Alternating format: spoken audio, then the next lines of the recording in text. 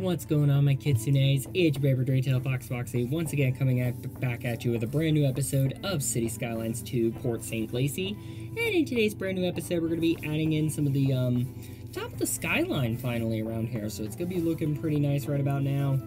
Obviously, we're not done with the downtown or the skyline or really anything like that yet because there's still a lot more that I have planned, but we finally kind of are starting to establish what the skyline's going to look like out here. And we also, in this episode too, we got to get the first pieces of I-95 started out here too. So obviously I mentioned this was inspired by the Time Meister back in episode 1. He's working on the southwest Florida regions, the Tampa region more specifically.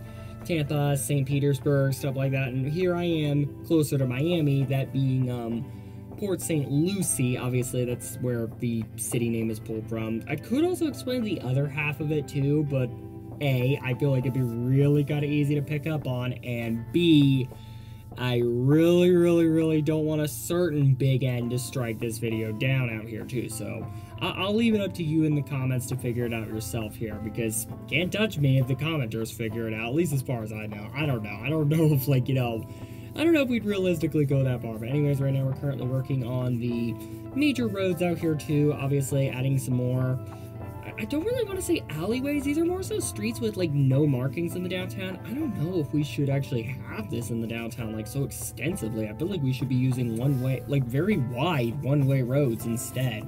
The problem is we don't really, actually, I was about to say we don't really have the mods to do that, and then I realized Road Builder existed. So maybe I could use Road Builder to pull something like that off. I do know Road Builder is still a bit on the unstable side right now when it comes to mods, but then again, Move It, Control Z, and a few others were also causing crashes in the past too. So maybe this update fixed some issues with Road Builder too. I don't know.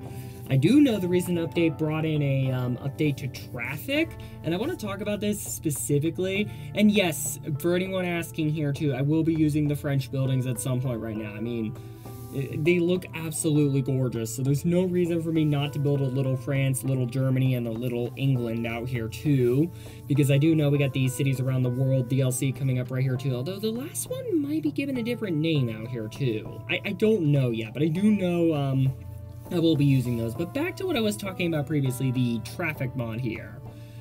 Now, I don't know how someone at Colossal, well, I don't want to say Colossal Order, this was more of a Paradox thing more than anything else, because it's kind of their mods platform that they kind of shoved down Colossal Order's throats as a publishing deal or something like that. I don't know what the exact details were. I do know, I believe it was kind of agreed upon that Paradox mods would be used instead of the Steam Workshop for this release, which I still don't know what to think of it. I do like Paradox mods out here, but I feel like Steam would have never let something like this happen. So basically what wound up happening is the traffic mod got an update pushed out, and according to Colossal Order, or Paradox Interactive, it was mentioned on their forums, it posed a security risk out here too. Oh boy! So yeah, apparently there was a malicious DLL file that got uploaded to Paradox Mods in the form of a traffic update. Creator's mod account got compromised, so they had to go sort the situation out and then notify everybody. And of course, for a brief period, at least I think, I had the file installed on my computer. Now, obviously, when I went to go check, it was no longer there. The traffic mod had already updated, or maybe it stayed on its old version too. I feel like if it updated to the compromised version, I probably would have lost access to some accounts or something like that, like YouTube, or potentially even worse, Streamlabs or PayPal. Probably would have lost access to those. But as far as I know, no one's live streaming anything crypto on my channel out here, you know, nothing incredibly stupid is happening right now, so I think for the most part I'm okay. I don't think the traffic mod updated, at least on my end, even though I totally played with the mod during the affected dates. I guess it just never updated for me, which I guess it's kind of a lucky break. I don't know, maybe I should knock on wood because I am kind of a walking jinx magnet out here. But anyways, right now, off the traffic mod topic right now, you can actually see I've updated some of the buildings out here, including adding the tallest building in the skyline, or at least the building in which I intend to be the tallest. It's possible one of the residential buildings could go taller, which, if you want my opinion, makes absolutely no sense, because the office stuff is typically what I put in the core of downtown out here. you know, that's where everybody's going to downtown for. They're going to downtown for the jobs out here if they don't happen to live in downtown. And obviously, I did include a lot of residential skyscrapers and whatnot. Basically, as many housing units as I could possibly put in there. Try to keep the rent costs low, although that may not really work considering I'm building in Florida. You know, private equity firms will probably just buy out the entire freaking city and then just, you know, start raising the rents to excruciatingly unsustainable levels. I don't know why we allow that here in the States. God, a certain friend of mine here is not kidding around out here. We really do need to cool it with the capitalism here, but not the point right about now.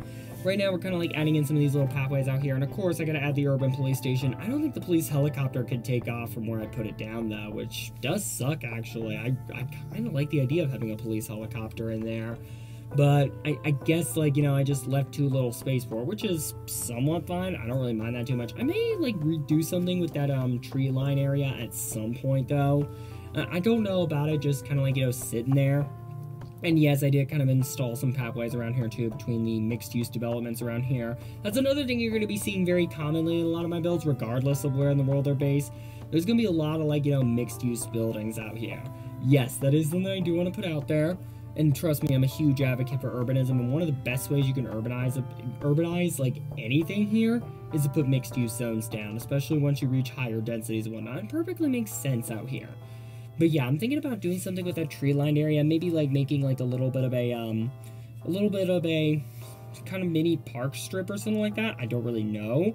But anyways, right now, we're getting closer to the end of the episode out here. We're finally adding in the first stretches of Interstate 95. Now, I'm thinking about adding an I-3, either I-295 or either an I-295 or 395 out here.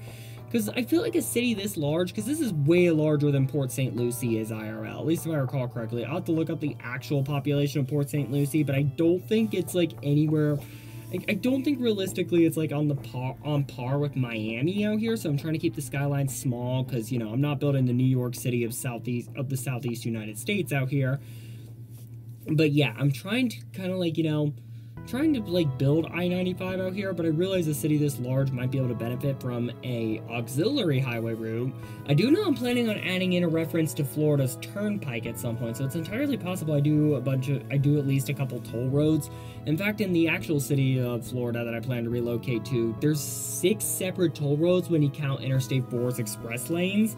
So, make that another deterrent. That means I'll probably get left alone during, like, you know, major holidays and stuff like that, which is kind of what I want, actually. I'm not gonna lie, huge introvert. I don't know if I could handle, like, hosting anything or anything like that. But yeah, I'll talk more on that on Discord if anyone's curious here.